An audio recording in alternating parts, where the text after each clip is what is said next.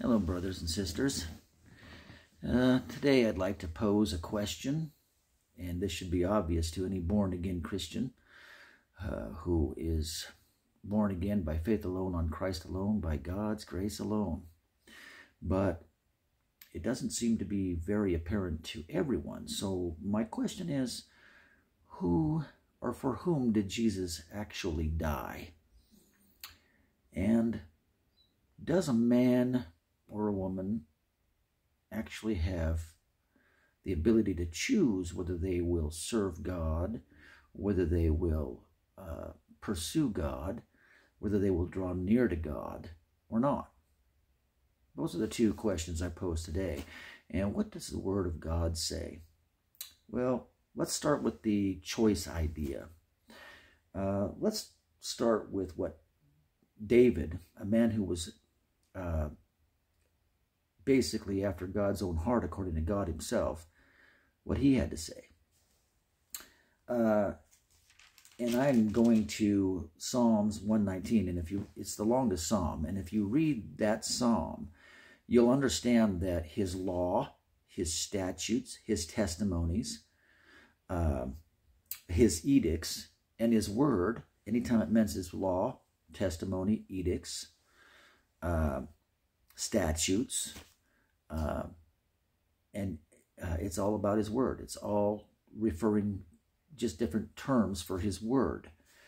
So what does David say regarding this subject? Well, first off, he tells us in Psalms 119:9, he says, "Wherewithal shall a young man cleanse his way?" And then he gives you the answer. He says, "By taking heed thereto according to thy word." He also said a little bit further on in this same psalm that the entrance of thy word giveth light. And that's very important. Faith comes by hearing, and hearing by the word of God. So when God has given us his word, and it's just logos word when it's just printed, but when it comes to the place where we are studying it, reading it, and we are truly open to God's voice because we're in his word, and then it becomes Rhema word. Now it's a living word. The word of God is alive and powerful, and it is sharper than any two-edged sword, piercing and dividing asunder of soul and spirit, and joints and marrow, and it is a discerner of the thoughts and the intents of the heart. So when you read God's word, and if you stick with it, and not just dismiss his testimonies, eventually his testimonies or his word begins to read you. But anyway, so the psalmist says, "Wherewithal shall a young man cleanse his way? By taking heed thereto according to thy word." And a little bit further on in Psalms 119 and 119:30, what did David say about himself? Keep in mind, he was a man. He said, "I have chosen the way of truth. Thy judgments have I hid, or have I laid before me." And then, come to the conclusion, very close to the conclusion, he reiterates this fact of choice. He says, in Psalms 119, 1:12, he says, "I have inclined mine heart. I have inclined my heart. I have inclined my heart to perform thy statutes always, even unto the end." So then we go on to say, he goes on to say, "The entrance of thy words giveth light. It giveth understanding unto the simple." So when you hear God's word, as long as you allow them to be internalized and you allow them to enter, it will give you light. It will give you understanding. And then you will be in a position where you can either believe it or not believe it. And then he concludes toward the very end of Psalms 119, in 119:173, let thine hand help me, for I have chosen thy precepts." So twice now he says that he is chosen. He has chosen the truth, and he has chosen God's precepts. And he even tells a young man how to cleanse his way by taking heed unto according to thy word. So now, who did Jesus really actually die for? Well, let's go to Psalms 53. And let's just do a little bit of reading here before I have to haul myself off to work. I don't got a lot of time, so this will be probably within 10 minutes. But it says here, who hath believed our report? Who hath believed our report? And to whom is the arm of the Lord revealed? For he shall grow up before him as a tender plant, and as a root out of a dry ground. He hath no form nor comeliness, and when we shall see him, there is no beauty that we should desire him. He is despised and rejected of men, a man of sorrows, and acquainted with grief. And we hid, as it were, our faces from him. He was despised, and we esteemed him not. Surely he hath borne our griefs and carried our sorrows. Yet we did esteem him stricken, smitten of God, and afflicted. But he was wounded for our transgressions.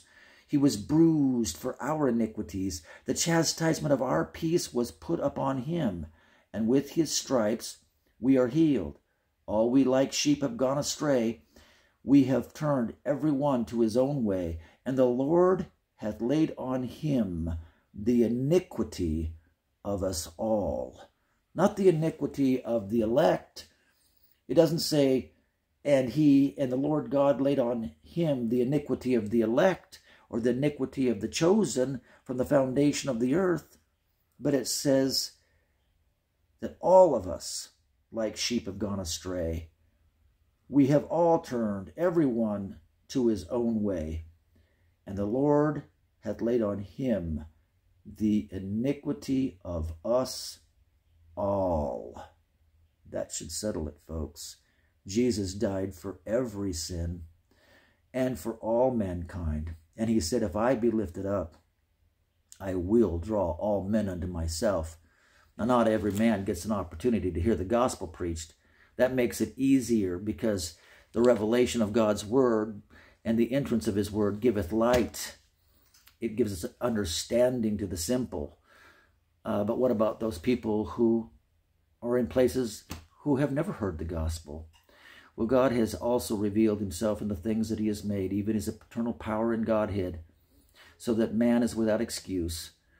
So even those men, he wrote the gospel message in the heavens, in the stars, so that they will fulfill their function according to Genesis, that they would give light upon the earth, spiritual light upon the earth, if people would discern the stars through revelation of the Spirit of God, because our God is the Spirit of revelation. So even if people can't hear the gospel in their lifetime, God has given them plenty of evidence of his existence so that they may inquire of him. And if they will take that little desire within them to know what this is all about, God will reveal himself to that person. And it's still Jesus, it's still the Word of God bringing light by the Spirit of revelation to people out in the middle of a jungle who can never hear the gospel because they are isolated from the message and coming in the normal, regular way. But hearing the gospel makes it easier. It makes it easier for a man to receive that light that is the true light, that lighteth every man that cometh into the world. But every man that cometh in the world is lit by that very light. And so God has shown himself unto them, even his eternal power and Godhead. So he died for the iniquity of us all. Not just some, not just the elect, not just the chosen, but for us all. And God does draw all men unto himself in accordance with his word, whether it's the physical word being preached and then the Lord work through it, or in special cases, he draws people by the Spirit of, by His Spirit, which is a spirit of revelation, making wise the simple. For all those who will receive Him, to them gave He the power to become the sons of God, even to them that would believe on His name, who were not born by the will of the flesh, nor the will of man, nor of blood, but of God. And God is the one that draws them. God is the one that opens their eyes so that they can step in and become partakers of eternal life. Whosoever will, let him come and drink of the waters of life freely. Freely. Whosoever will. That means anyone and everyone. That means the whole. That means all. Jesus stands at the door and knocks. And if any man will open that door, then He will come in and sup with them and they with Him. And my Father and I will make our abode with Him, Jesus said. Anyway, I'm going to leave it right there because I'm out of time. But just remember, Jesus died literally for the iniquity of us all. And how shall a young man cleanse his way? And this goes for everyone, by taking heed unto according to thy word. I have chosen thy precepts. Therefore, help me, the psalmist said. Anyway, I'm the Vine Rhyme. Thanks for listening to this little rant. Signing off.